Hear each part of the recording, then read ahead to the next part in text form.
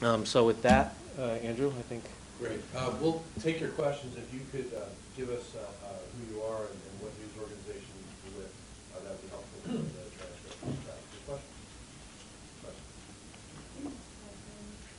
Does this work? Okay. Sabine Muscat with the Financial Times Deutschland here in Washington.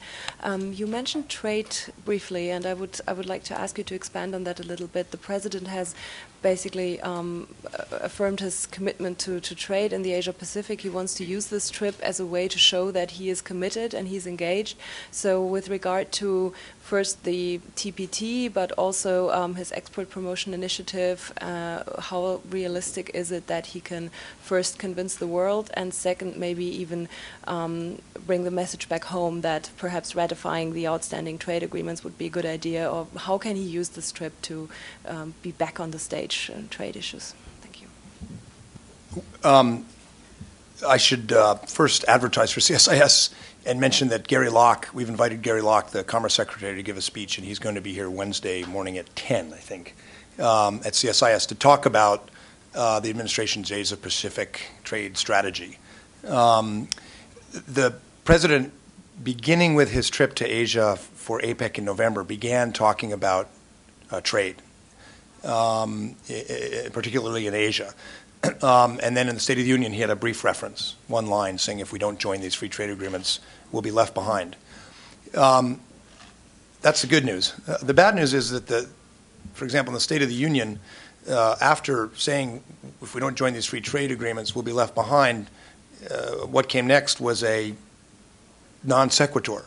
And he didn't explain how he was going to get these free trade agreements to the Congress. He didn't ask the Congress to support them. I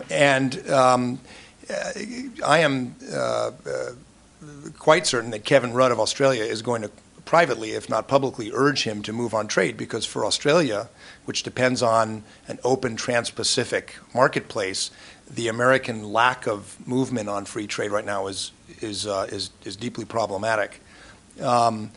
We have the administration has, and the president has said he would like to get the U.S.-Korea Free Trade Agreement, KORUS, to the Congress this year, and he has said that he would engage, is the word, engage in the Trans-Pacific Partnership negotiations. The problem is, there are several problems. One is to do TPP, to actually participate, the administration has to get from the Congress Trade Promotion Authority. And to do the KORUS, they have to get the Congress to pass the free trade agreement with Korea. And there's a real question about whether the president still controls his caucus enough to do this, and where it will rank in priority compared to health care, climate change, education reform, and stimulus packages. And my guess would be, and I think probably the conventional wisdom in town is, the administration's not going to try to do much, frankly, on the legislative side before the midterm elections. And people in Australia and Asia will know that.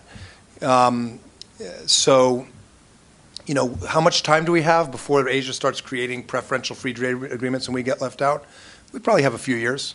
So the president can let the wheel spin politically for a year on this. But if by the end of his term we're not actively and credibly engaged in some of these free trade arrangements, there will be things like Korea-EU free trade agreement, ASEAN, India, and so forth, and increasingly U.S. business will find that they're dealing with disadvantaged positions, and it will be particularly hard to promote exports the way the president wants to unless we're engaged. So right now it's a game of rhetoric, and what isn't happening is action on the ground in Washington. The rhetoric's been late in coming, so that'll carry us for a little while, but sooner or later I think there's going to be a credibility problem. And again, it probably won't move till after the midterm, and then we'll see what happens. Well, I would I give the administration a little bit of credit. When they started out, completely non-existent on trade, right? Completely non-existent. President went to APEC in November. APEC countries make up 44% of global trade. Totally non-existent trade policy, right? Every leader he sat down with asked him, "What's your policy on trade?"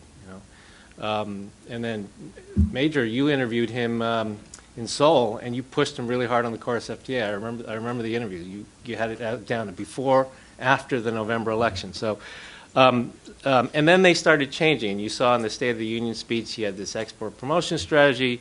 So, I give them credit for that, right?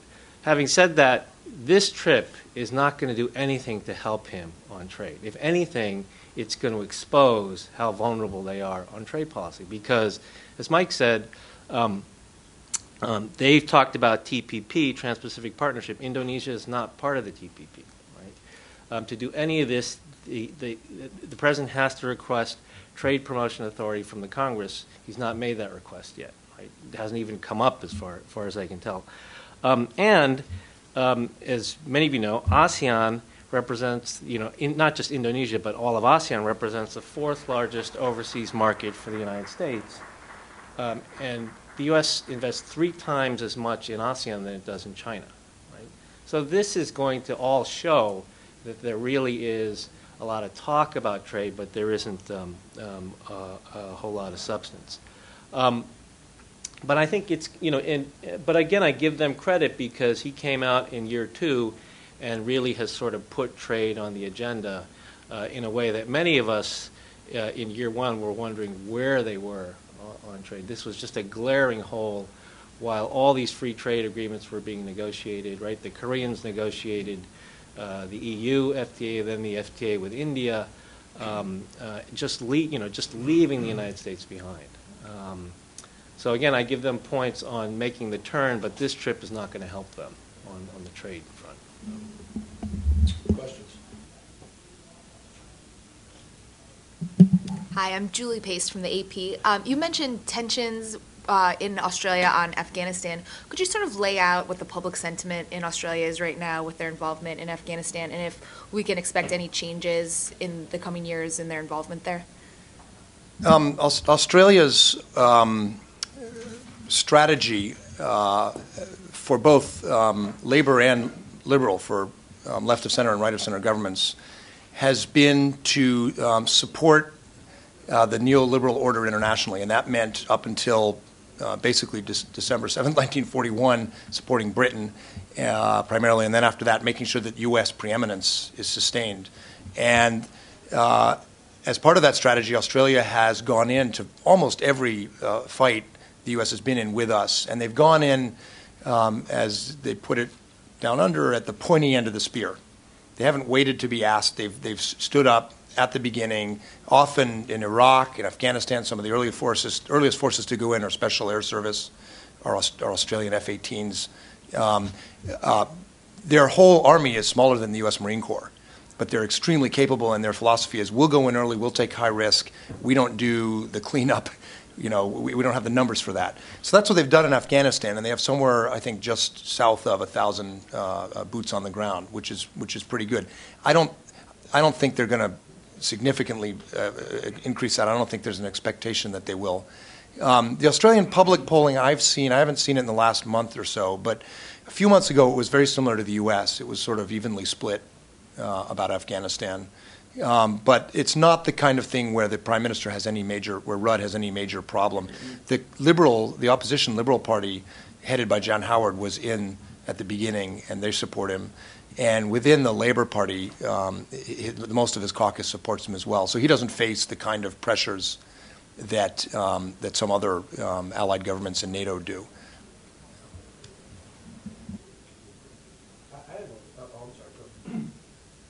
Thank you. My name is Kimura with Japan's Kyoto News. Dr. Green, you said his stop at Guam is just a refueling, but at least Japanese audience would try to look into some implication here, since the Guam is a part of realignment program, and this is the cause of tension between the Japan and U.S. government today. You don't expect any significant speech by Mr. Obama, like calling for Japan to implement the original plan of realignment? I haven't seen, the White House hasn't briefed the details of the trip. I don't know if, maybe you know, Victor, if he has a speech planned in Guam. My guess, does he? My guess is that he's meeting with U.S. forces and their families. That's usually the pattern that one would expect, whether it's in, a stop in Alaska or Ulsan Air Force Base in Korea or Camp Steel, Bond Steel. So it's possible in that context he'll say something about the relocation. It's true, and that'll be big headlines in Japan. Guam, as you know, under the U.S.-Japan realignment agreement, the U.S. agreed to move about 8,000 Marines from Okinawa to Guam, which would basically cut the size of the Marine Corps in Okinawa in half and reduce a lot of pressure on the Japanese citizens there. The Marines agreed to do this, even though there was some concern in the Marine Corps about splitting the force operationally, because the strategic payoff was worth it, because they thought that would get them a durable, long-term, credible presence in Okinawa, and they wouldn't constantly be facing these pressures. But the condition the Marines had, and the U.S. Congress, was that Japan would build this new base for the helicopters at Henoko, this offshore base. And that is what, Futenma, that Marine Corps Air Station Futenma, is now what is at issue. I just came back from Japan, and it is just not at all clear whether the Hachiyama government is going to be able to implement that agreement and build the new base, offshore base at Henoko as promised. And if they can't, if the government can't do that, if it's unable or unwilling to do it, then the move to Guam could be in peril, because that base was the condition for moving the Marines. If the Marines can't get that base, then operationally the cost is too big. It's not worth it. And the Congress will support them on that. So given the declining popularity of the Hachiyama government and public opinion in polls in Japan saying that he's mismanaging the U.S.-Japan alliance, whatever the president says about Guam will be big news in Japan. At most, remember, he'll be speaking to families. He'll be speaking about their service and sacrifice. At most, I can't see him going beyond what Secretary Clinton and others have said, which is we think that the plan is the best plan and expect the Japanese government to move forward with it. I don't think he'd make any news, but I'm sure whatever he says, even if he moves his left arm a little bit, it'll be big news in Japan, because Guam is so critical. Thanks. Margaret Tolive with McClatchy. So what the president has been doing on these foreign trips is, in the most important country that he goes to, he'll always give a big speech, and we'll expect him to do that in Indonesia. How do you think that might be different from the speech he gave in Cairo? And since Indonesia is such a big country, I don't know that much about their posture toward the war in Afghanistan and where they stand. Can you talk about engaging Muslim nations in an Afghanistan fight? I had a final quick question about U.S.-Australia relations. Can you talk about to what degree there's tension over China in the U.S.-Australia policy? Thanks. Well, first on the degree of tension in U.S.-Australia relations, I mean, with John Howard, it was fairly clear, right? I mean, for John Howard, it was, we have a very good economic relationship with China, which is very different from your economic relationship with China. But strategically, we are on the same page. Right? Strategically, the United States and Australia are on the same page with regard to China. Rudd came in, and there was this view that he was a sinologist and that he was going to therefore tack way in the direction of China. And I think that was sort of the initial assessment. I don't know if that's really the way he is. I mean, if anything, the more you know China, right, the more you see all the blemishes and the flaws, as with any country. And I think what we've seen constant is clearly the economic relationship with China continues to grow. I think Rudd has certainly been much more active than his predecessor in terms of thinking about regional frameworks in Asia that involve China as a very central part of it. And ideally, he'd like to see the United States as another central part of it. But I think in the broader scheme of